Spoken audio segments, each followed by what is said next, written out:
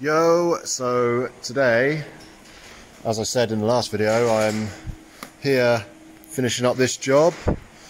This is a subframe that I've built for this rear-wheel drive S2000 powered Vauxhall Corsa rallycross car. It's Alan Tapscott's car. I have put this on the channel before. I'm not sure if the video is still up there, but I will check and I'll put a link in the description.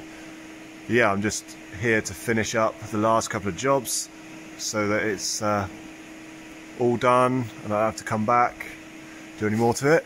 So I've got a couple of bars that I'm putting in here just to add some strength, because they put the car on the floor with this diff cross member removed, and it actually opened up the subframe. They had to bend it back, so we're putting in a little bit extra structure.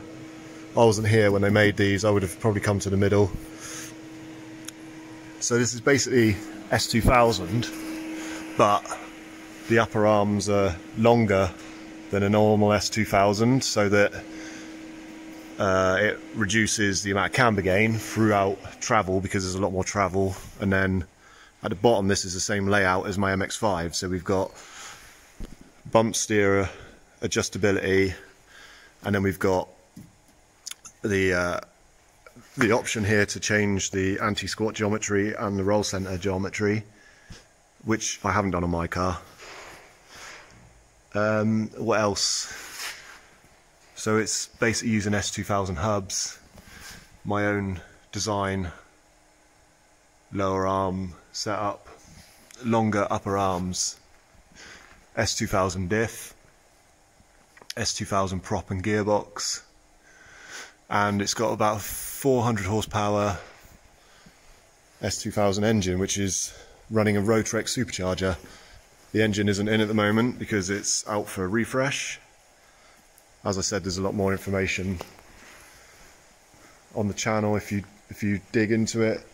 I'm just finishing up these control arms. These are the toe control.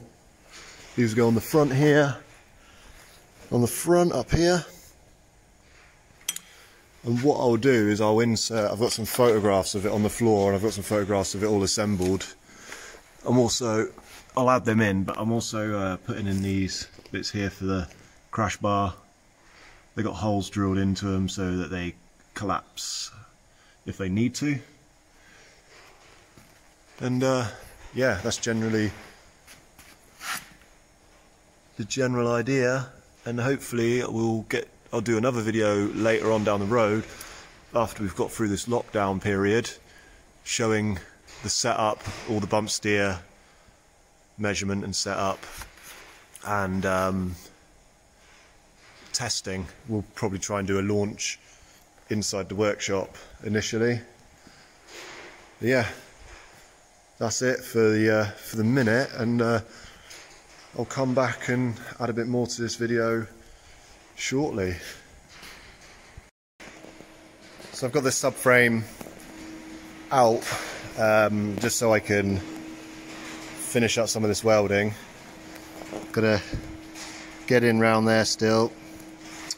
Got a little bit there, the big old gap to fill, because someone pre-prepared these tubes for me and they used a notcher. And unfortunately, notchers go a bit oversized. But yeah, it's nearly there. Also, this has upset me where they wound MIG into it, but it is what it is, isn't it? It is what it is.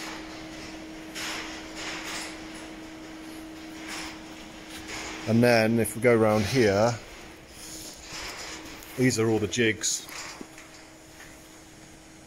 For some reason my camera's out of focus. It must be dirt on the lens or something, but these are the jigs that I made. There's a upper arm jig, and then this is like the whole subframe jig. Kind of splits apart and hinges so you can get it all apart. And as I said, this section at the bottom here is jigged off of my rear-wheel drive Micra. But that's basically the gist of it. So I've literally got these last couple of welds to do, and then that's the subframe complete. And I will add in some pictures of the car like on the floor and stuff, so you can see it all.